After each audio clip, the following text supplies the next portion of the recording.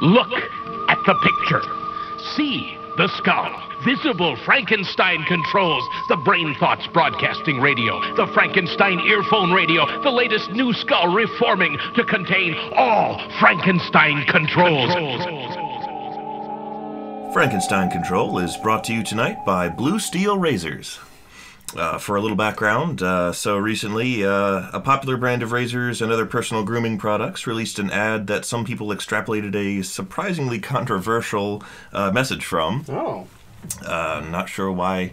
I didn't expect people to get as angry as they did over something so innocuous, but anyhow, it seems that a few enterprising but lesser-known brands of shaving equipment are hoping in the wake of the promised boycotts many have threatened because of the ad, that now is their chance to annex some of the market. Blue Steel Razors is one of these companies, and they've given me a paid statement to read on the air tonight so we can keep the lights on. Okay.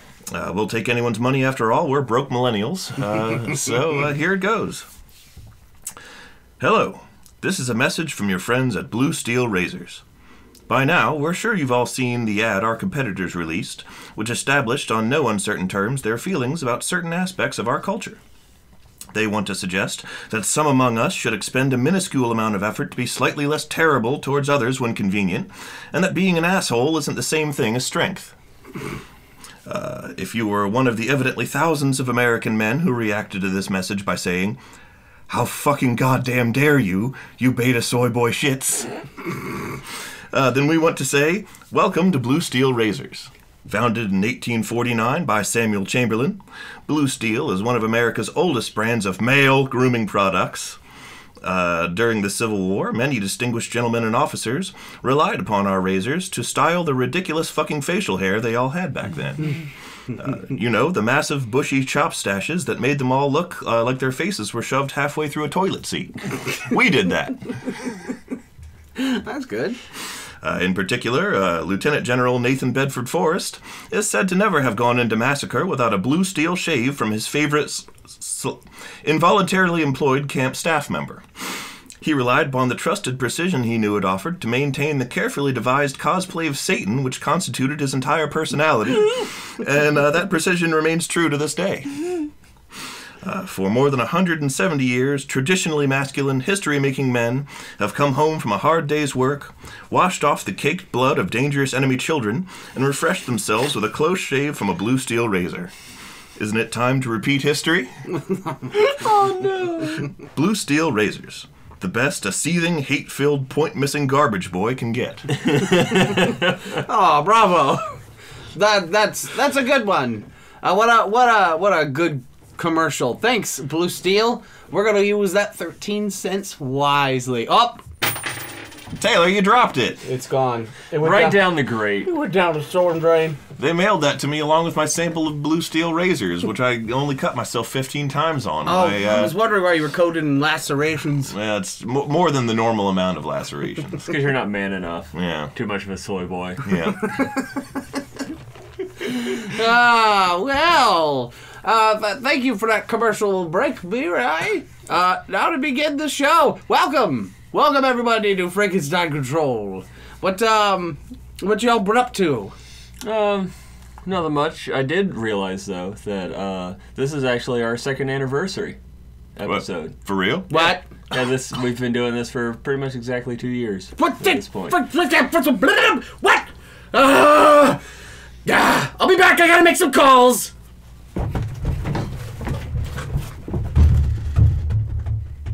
He probably forgot to pay his car insurance bill again. Yeah.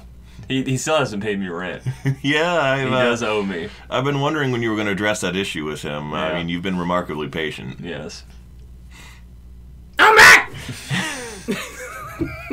I came through the vent. Did you get the 13 cents on your way through? Well, the other vent, the ceiling vent. Ah. I'm very stealthy when in a ceiling, and that's the only time I am. You're also Okay. covered in asbestos. That is also true. Is that any different from normal, though? It's slightly more than the normal amount of asbestos he's always got tangled up in his beard. Yeah. Well, so I made some calls, and yeah, guys, we're good.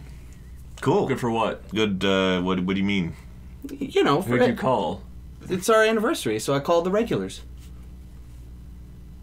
It's the Frankenstein Control 2nd Anniversary Spectacular!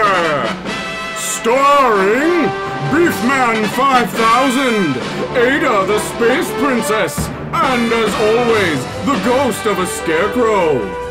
Musical guest Barry Manilow, Donnie the Flavor Hound, and Adam Sandler is here too to perform his hit song Sporadic Yelling off his new album I Had a Stroke in 2011 and Nobody's Gotten Me Help. And tonight's host, Rip Torn. Which one of you assholes hit my tequila? Alcoholism isn't a funny joke. Wow!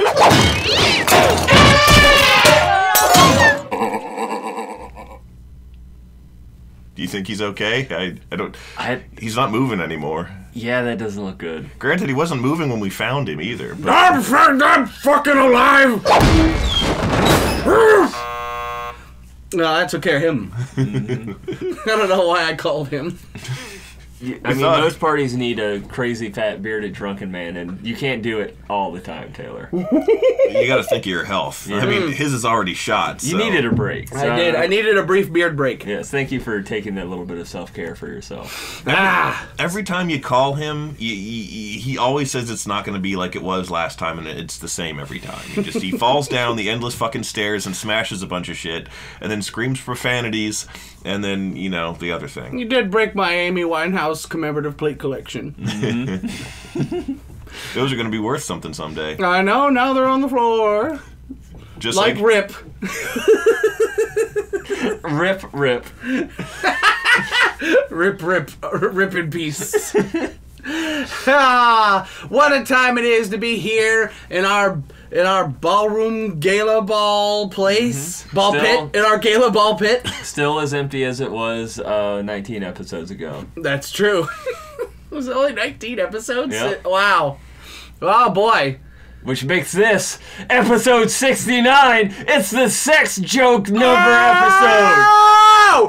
Kick the music in again! Nice. It's the Frankenstein Control 69 special guest. What?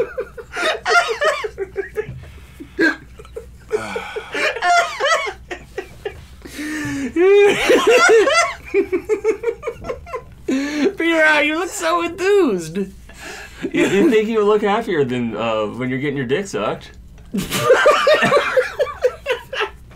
Yeah, man, I try. You go to hell? Oh, it's Yukon. It's the second callback we've had. Yeah. That's why he went to hell. For sucking too much dick. Well, sucking B-Rice dick. That's the only dick you go to hell for. I'm very uncomfortable with this line. B-Rice sent him to hell. Oh, you are a Batazu. I have that power, so don't make me use it. That's true. Let's move on. Hey, it's been 2 years and 2 dicks in the mouth since last time we did this special. We're going to celebrate a whole another year of Frankenstein Control. Welcome. Hey, if you listen to this point in the podcast, write in the comments. I'm going to keep listening. Cue the montage of our greatest hits, which is all of the yelling and coughing. Yeah. Just all the times that's happened over the last 2 years. Coughing montage. And who could forget? And how many times did we hear this little chestnut? Ooh, my prostate!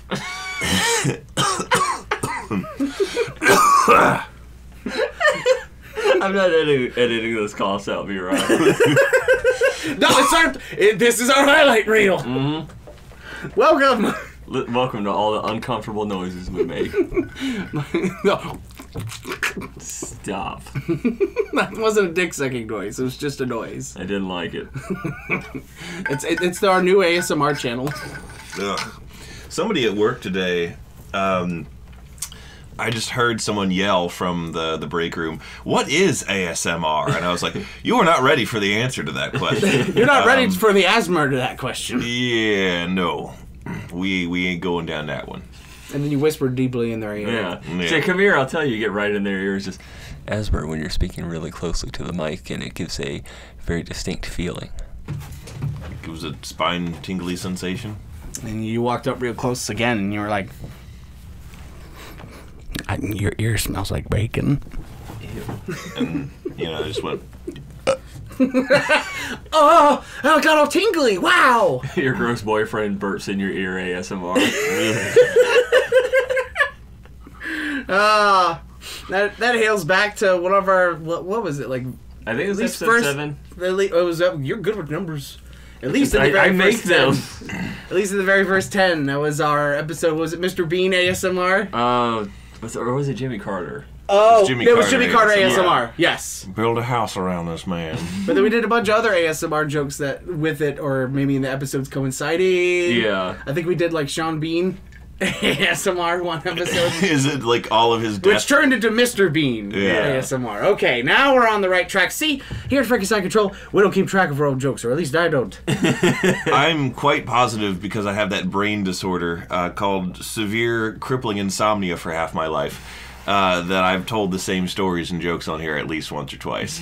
And, like, I've told them other places in my life, so I can never remember if it was on here or not. So I'm always like, I fucking told this story before. This is just going to be an episode where I repeat myself. And someone who bothers to do so is going to link this. It's the same fucking story he told in episode 53. And then, first of all, I'd like to say thank you for being such a good fan. Yeah. For remembering that we're repeating ourselves. Thank you. Before I lose the thought, I want to say that Sean Bean ASMR is just really close, like, spine-tingling, sound effects of that he makes when he dies in all the movies he's died in. Like, Boromir's dying gasp and, I would have followed you anywhere. My brother. King. My king. Or his famous last words in Game of Thrones. Yep. Thud.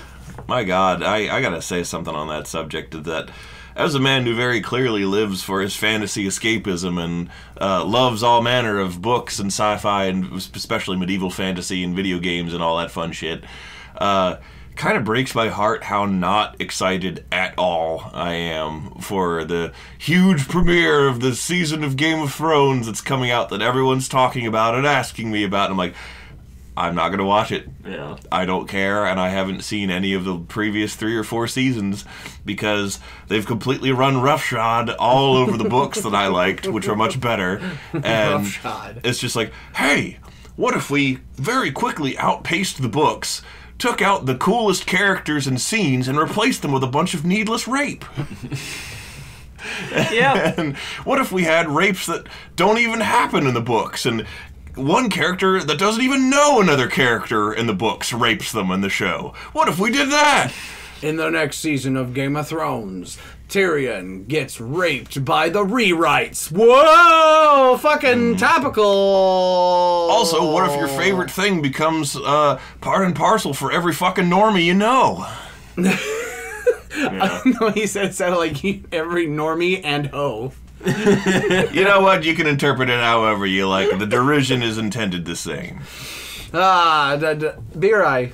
Seems you have a very high opinion of that show. Yeah, I kind of did when it started. I was like, oh, this is cool. They're glossing over some of the things I liked.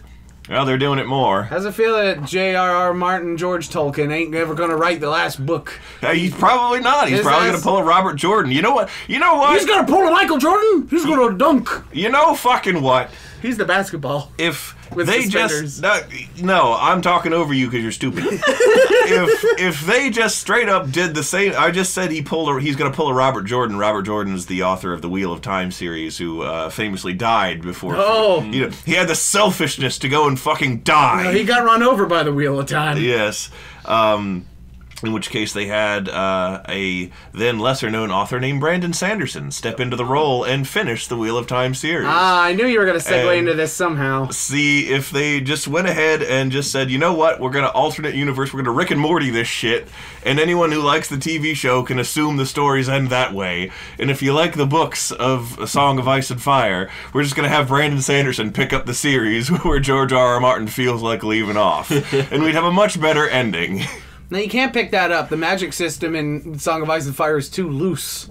But Sanderson's all about that hard magic. There ain't so much magic in Song of Ice and Fire actual as there is hitting people with swords. I just imagine Sanderson being like, You hit them with the sword?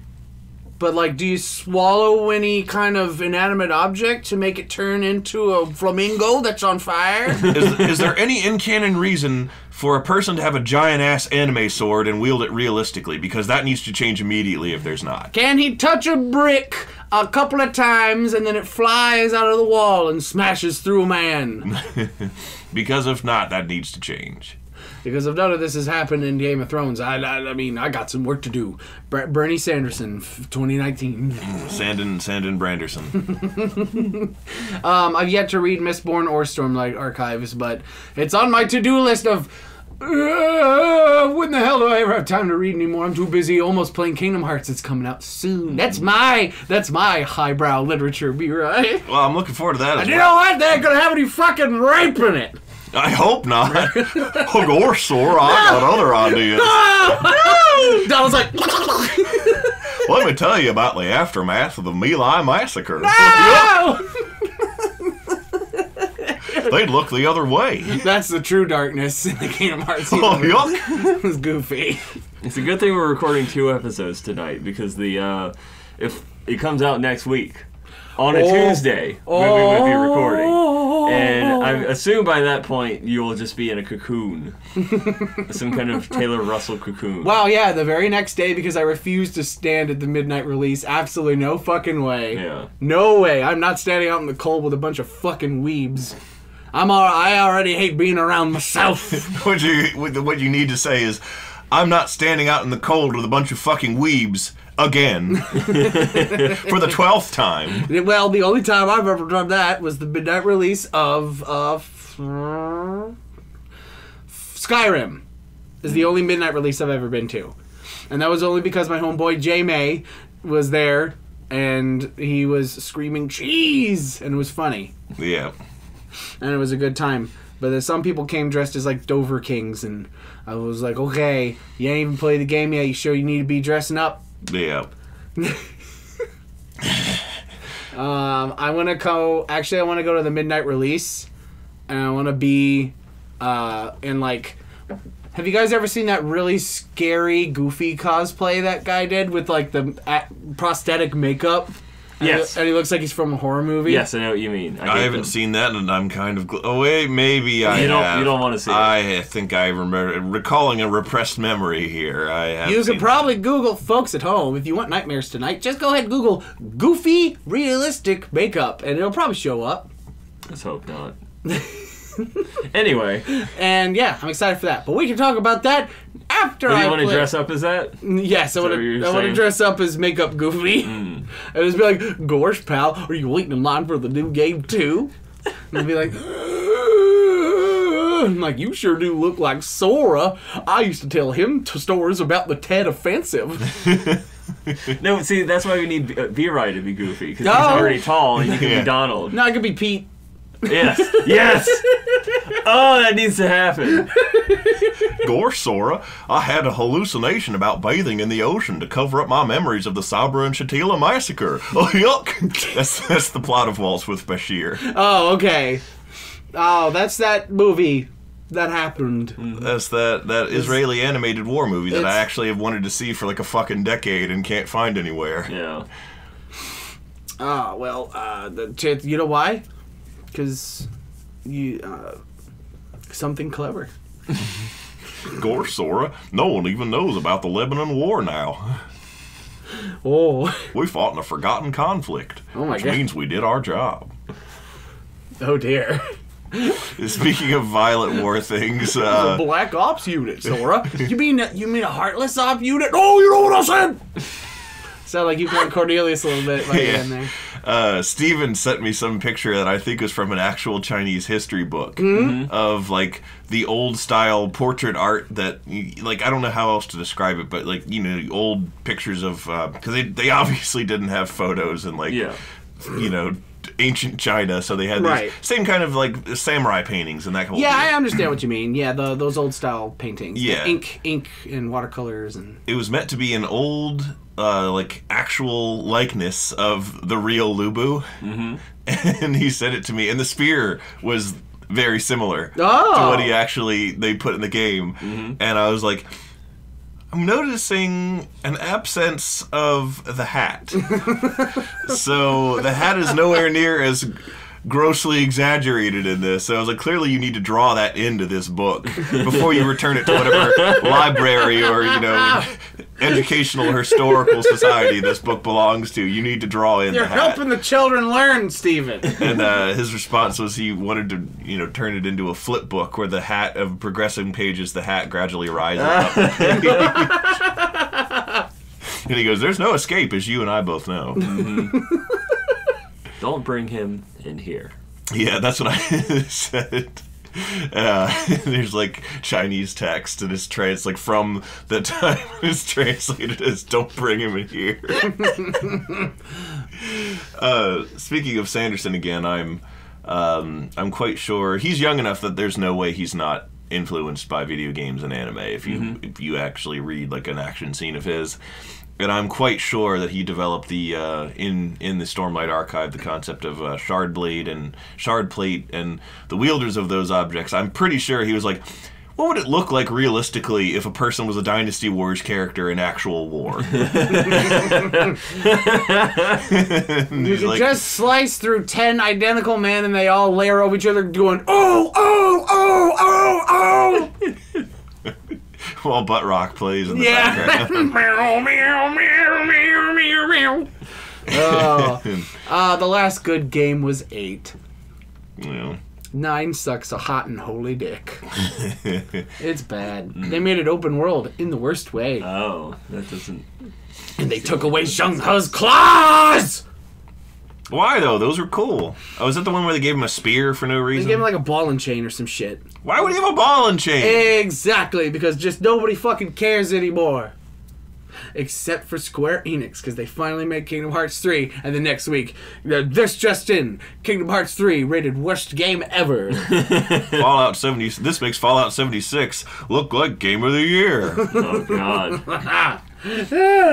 I honestly am surprised that Kingdom Hearts 2 is, or 3, or whichever the fuck one it is. Kingdom Hearts 3 over 2 over 9,800 days. Kingdom Hearts 76 is coming out next week because that somehow escaped me, and it'll probably be a while before I get to play it because I'm still playing Red Dead. Right. And which is kind of like Kingdom Hearts. Yeah. Sora!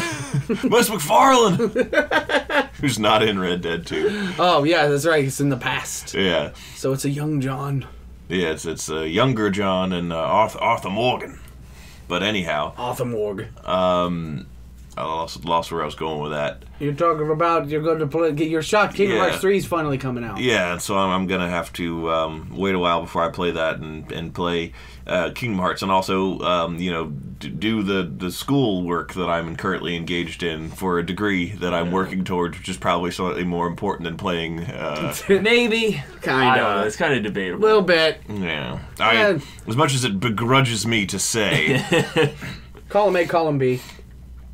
I have to say that there's so many awesome games out right now, and I feel overwhelmed by that. Like, I really want to...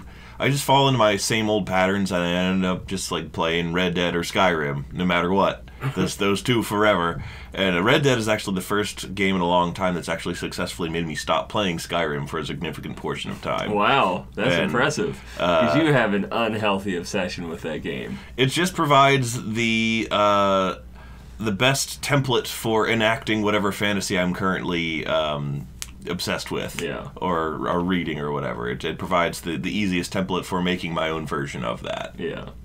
But Red Dead's fun, and I end up just playing the same shit and doing the same shit over and over and over again, and I'm like, I need to find new options to explore and new games to enjoy, and maybe I could find a version of the kind of fantasy I'm into that doesn't require so much of my time, or is on the DS and I can take it with me somewhere. Oh, yes. I feel like there's just so many unexplored options, and I honestly don't know where to begin. Shovel Knight. And, Shovel Knight. I don't know. It's fun.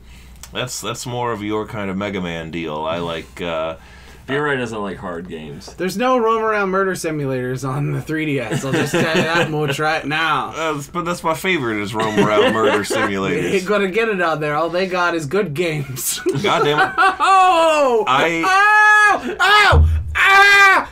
I play Skyrim so that I can walk down a deserted forest road and meet a passing traveler and hit them with a paralyzing spell, and then cave their skull in with an axe, drag them off the road, strip them naked, burn their flesh, and eat it, and then move on about my day. You can eat it? Yes. You can eat people in Scrim? All the mods he has, sure. No, it's not a mod. I thought you could just eat people in Fallout because it's like, oh, it's survival and it can turn you into a bad devilman. You'll get Kuru. You're gonna get Kuru and it'll be root by me. You'll be laughing, but it won't be funny. You might get mad. No. Cow disease. Namira's ring lets you eat people in Skyrim. Namira's ring? Yeah. Oh. So you need a ring to do it. Yeah, it's a Daedric artifact that you gotta sacrifice a priest to and then eat him. And Delicious. so basically, I have a Richard Ramirez medieval simulator. And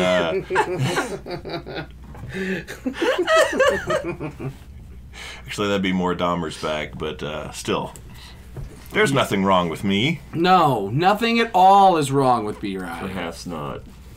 Out of all the time I've known you, B-Rye, you've existed. Yes. Until now! Nah, I'm bored. Welcome back.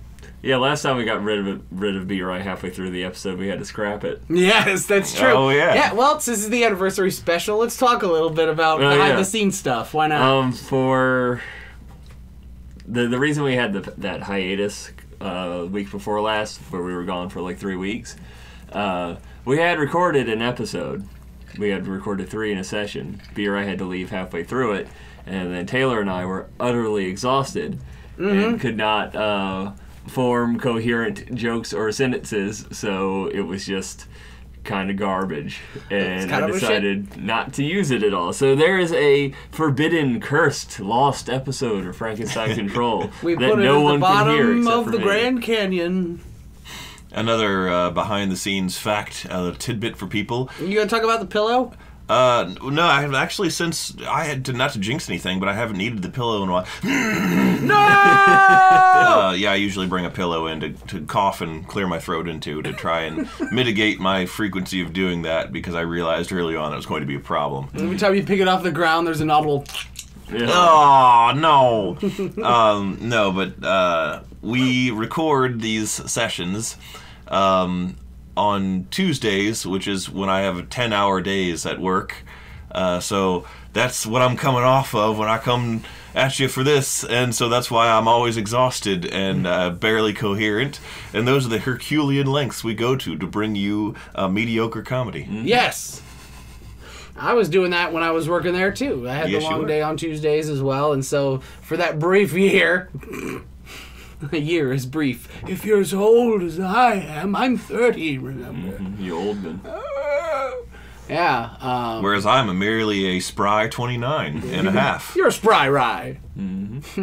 Spry rye. You always be spry. Spry be rye. As for, do we have any other lost content? Just little bits that I've cut out that weren't very funny or got ruined by our recording fucking up sometimes. Oh, yeah, like the time you karate kicked the microphone and it flew out the window and killed a guy. Yes. And then I had to eat him. Yes. Good thing you had that ring on you. Yeah. The Ramirez ring. I like to think that the Ramirez ring... That's funny. That ring has it's if you closely inspect it, it's one of those rings with the bottle opener on it. I have one of those. I don't know where it is. Every time you put it on, you hear a faint but audible that's a burp. A borp. A distant borp from Namira herself, the goddess of Belch. They call her the Belch Maiden. Mm-hmm. Can you hear the belch? Well, that's kind of fitting because in Oblivion, the only way you could talk to her cultists was if you had a low personality. Oh. And most people Oh, didn't yeah, in naturally, Oblivion? Yeah. Yeah. And most people didn't naturally have a low personality stat because why would you? It's inconvenient to play the game that way. Yeah. But certain ingestibles could temporarily, for like 30 seconds, reduce your personality, which is long enough to talk to them. Like a bowl of spaghetti with no fork. It was more... no, cheap wine was the easiest way to do it. So you just get shithoused on cheap wine and talk to the gross orc that ran her shrine for 30 seconds, long enough to get the quest. And then you do the quest, at which point the game had to enable the script where you could still talk to her so that you could finish the quest. Yeah. And so that's how you got her artifact, was by drinking a whole bunch of MD 2020 that you got at the Wegmans wine section. Khajiit has many cheap wines. I like to think... So, like, yeah, you just turn into a drunken idiot, but, like, anybody could tell you're just a drunk asshole. I like to think that you're drinking this wine. It's a magical world. Every time you, like, take a sip, you just get visibly uglier and uglier. Your hair gets messier, your clothes, like, have little tears in them that just appear. See, that's why I like the spaghetti with no fork, because you're going to have spaghetti stains all over your hand and face for trying to eat it with your fingers. You're just repulsive. Exactly. It's just sort of... Oh, that guy's disgusting. He has zero charisma. Quest time. Yep. This is just the guy we want to send into a dank dungeon to have gross people in their underwear in the dark murder a bunch of priests. That's the quest. Yep. Yes. Perfect for someone that eats spaghetti with their fingers. You look in that... You look in your quest log and just says spaghetti questy. But only for as long as you're spaghettified. Your journal temporarily looks like an Olive Garden menu.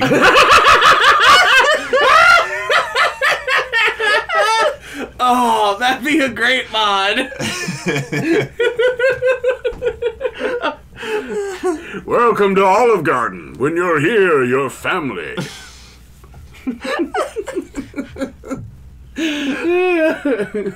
Saw a mud crab the other day. Oh, that's on the menu. It's in our Scallopini Supreme. Don't ask where we get the breadsticks from. We loot them from corpses. Shit! Beer I was drinking, and now he's sprinkling. Yep. Don't get my phone wet, you phoebe. I know I'm the one making you laugh, but don't get water everywhere. You might get some on. Oh no! You woke up, Rip. You assholes woke me up again. I'll show you to take away my vodka. He's still wearing his costume from Men in Black. I don't think he's taken it off in the 20 years since that movie's release. Ooh, it's more like the Men in Brown now. It's dirt. It's just dirt. It's not faces. Calm down, Rip. What? There is an intergalactic kegger going on. The intergalactic kegger? Yep, it's just outside. It's in the middle of the street. All you need to do is lay down on the ground, close your eyes, and the spaceship will come and take you away. Oh, well, if you say so.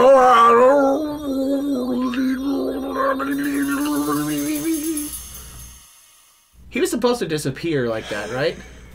I was just hoping he'd get run over. I'm terrified. He just actually faded out of disappeared. existence. There was like green sparks and everything. He became more transparent until he just wasn't there anymore. Does that mean we're not alone in the universe? Oh, God! No, he's just invisible. Good night, everybody! Now even you know I am a menace. I hand you the secrets to save the entire human race and the entire universe.